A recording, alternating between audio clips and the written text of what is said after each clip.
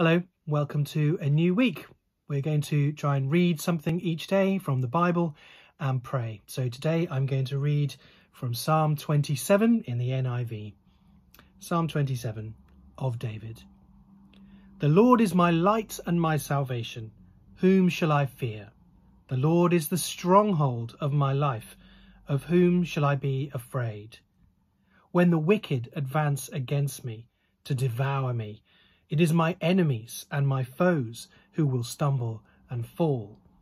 Though an army besiege me, my heart will not fear. Though war break out against me, even then I will be confident.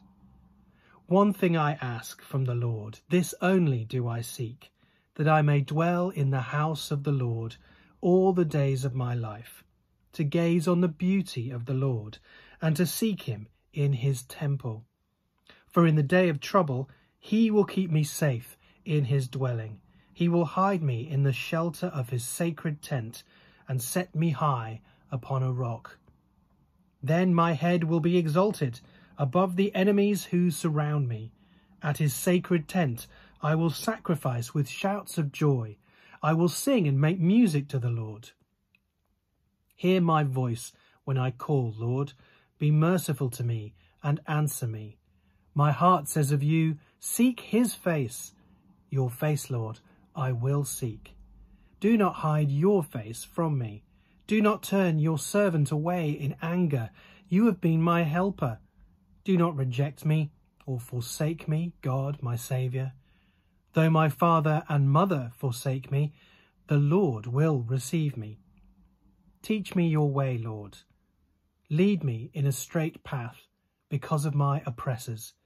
Do not hand me over to the desire of my foes, for false witnesses rise up against me, spouting malicious accusations. I remain confident of this.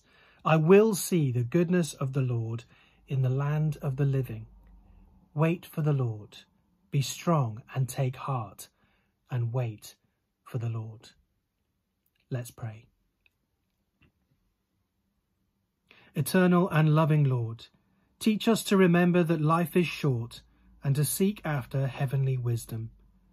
Grant that though our bodies grow weak, we may increase in spiritual strength, so that trusting ourselves to your care and mercy, we may accept your will and at the last enter into the joy of your eternal kingdom.